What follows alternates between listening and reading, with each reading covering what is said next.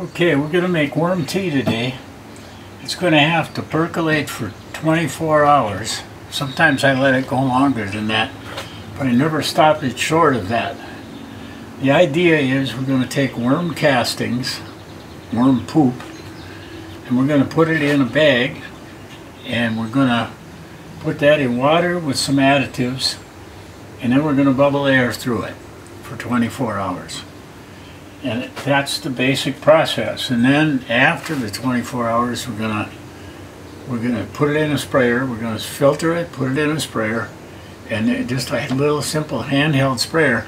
And we spray it on the plants, and it's good for feeding the plants. It's called foliar feeding. And these microorganisms apparently do a terrific job in just vitalizing the plants. And I've also used it for blight on potatoes and tomatoes, and it seems to help. I think it makes the plant stronger and thereby able to fight off the disease.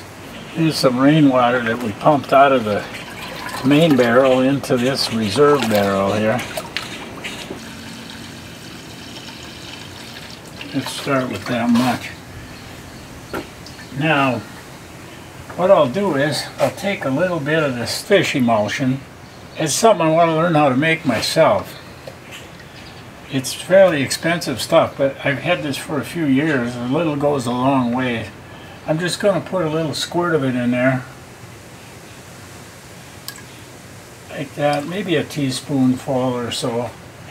I don't really know exactly how much I put in of anything. I don't think it's too critical. And then I'll take these organic molasses here. I'll put these in.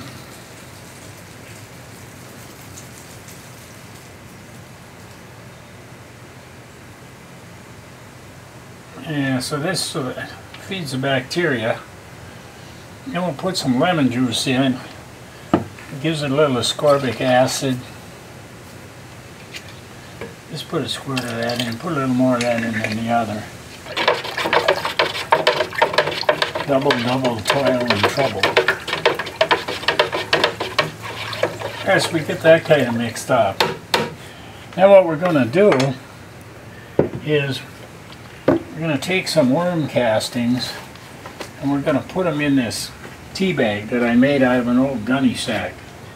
They usually say maybe a shovelful or so for a 5-gallon pail. It's pretty good, rich looking stuff. This worm castings. We find worms in them too. And I'll just tie a little rope around it. And we just put it down in here. And we can add a little water to it too now. Just got a little water left.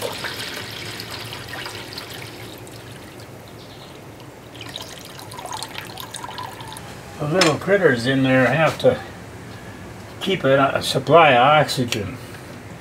So I just got this little aquarium pump for aerating an aquarium. And then I got a little valve on here that controls the flow of air.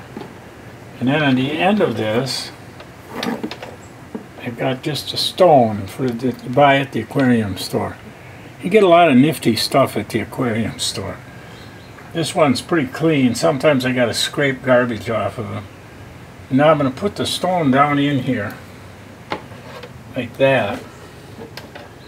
And then I can find a use for everything. This old rubber-soled moccasin of mine I kept, and well, I'll demonstrate. If I put the pump down on here and then plug it in, kind of vibrates and waltzes around a little bit. Sometimes it just doesn't sit very still. I take my moccasin and I put it in there, and now it's just as stable as can be. And it just keeps bubbling through, and then when I walk by every once in a while I'll move the stone, but I don't know if it makes much difference or not. It's a very simple process. So So we come back 24 hours later, and then we can we'll filter this stuff out and put it in the sprayer and then spray it on the garden. This stuff is cooked now for more than 24 hours actually.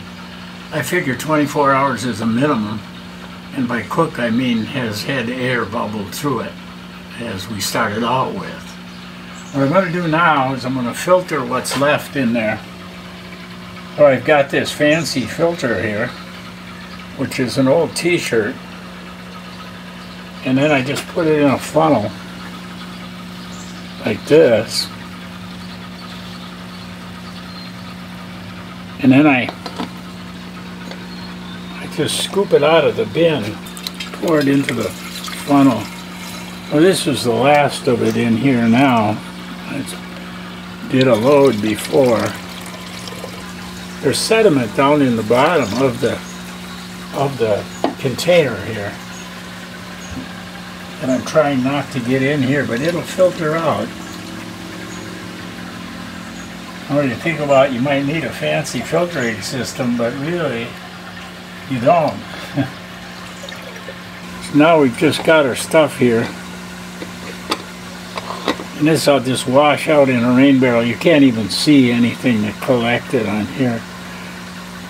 Sometimes there's more, sometimes less.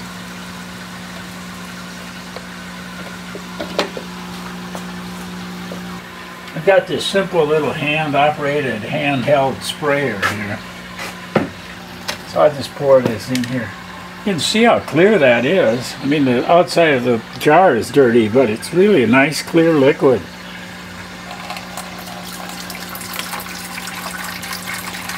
I've used this stuff for potato blight and tomato blight, and I don't know if it just strengthens the plant or if it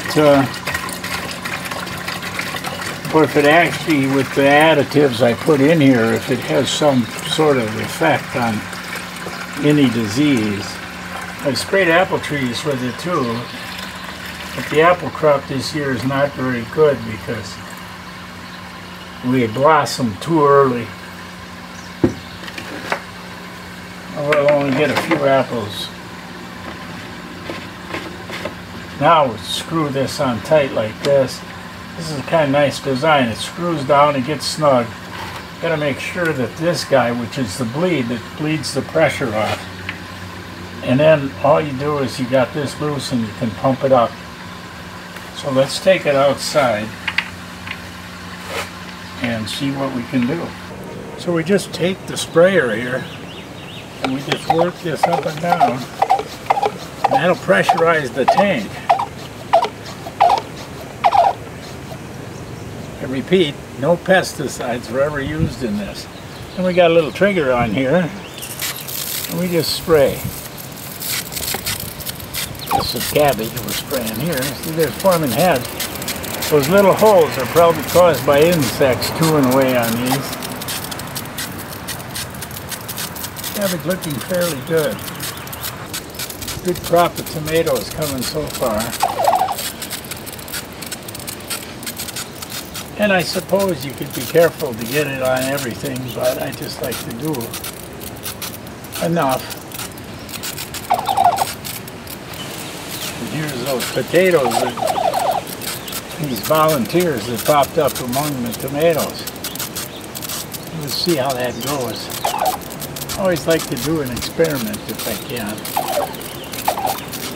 Then I just keep pumping here. Keeps the pressure up. It's good exercise. And that covers this half of what's on the trellis. It's good for the plants.